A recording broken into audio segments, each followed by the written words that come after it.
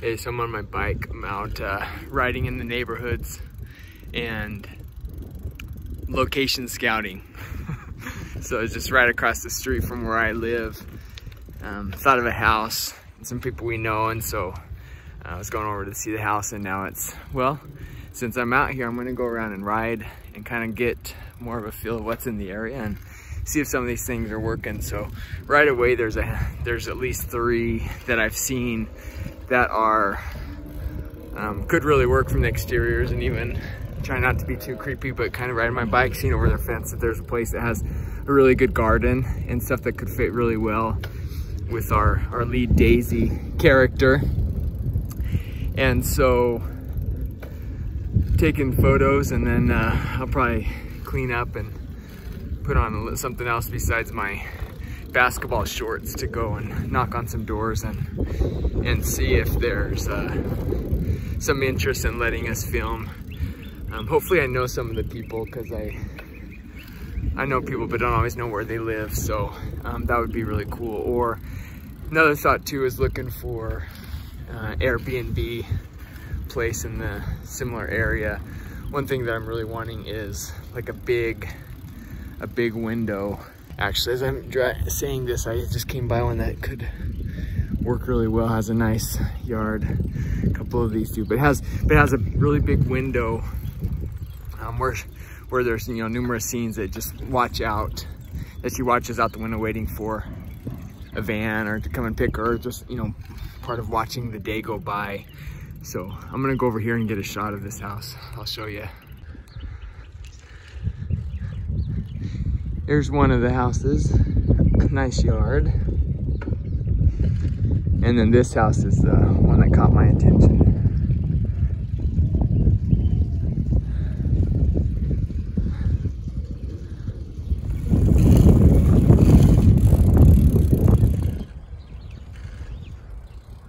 Nice picket fence.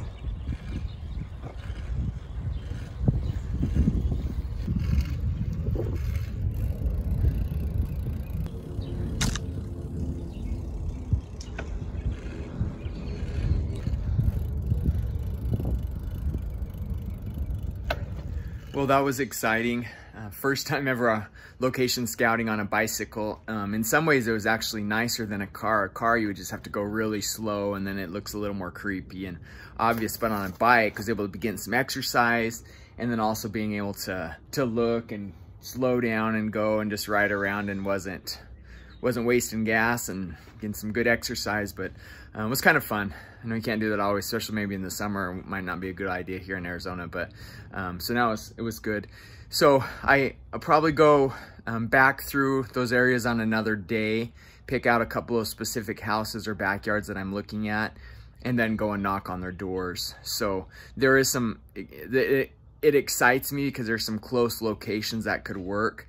Right now it'll be a decision of, do we try to find a rental property that's not rented yet, or an Airbnb that we have access to, or do we go in a house that's being lived in and then try to work around if we're there for a day or 2 or 3. Sometimes that gets kind of rough for the family that lives there, the people that live there, and us as crew members. So it's kind of a give and take, something that's kind of already furnished versus nothing that we're gonna have to come in and completely art design, looking at it kind of a negative in one way. Another way, if we have complete control over you know, our production design, then it may be easier, because then we can get what we need to build it how we want it to look. So not that one way is better than the other, just kind of the situation too. And trying to keep it, if possible, finding the perfect house that has the perfect yard, that has the perfect everything in it at one location, versus start to piecemeal where you're, you know, we use the front of my house, and then we use a backyard somewhere else, and we use a room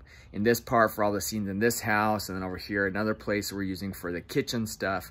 And we can do that, I've done that before, but if we can kind of keep everything together, one location is ideal for any production, because then you're not having to move. You just kind of go there and you settle in and set up camp, and then you get to work. You don't waste all that time unloading stuff, filming, reloading, moving, unloading, shooting, reload. You know, that can eat up your day pretty fast. So that's where we're at. Had some fun location scouting, and now it's off to get back to work to get the next stuff rolling. Still lots of little fires to create and other ones to put out.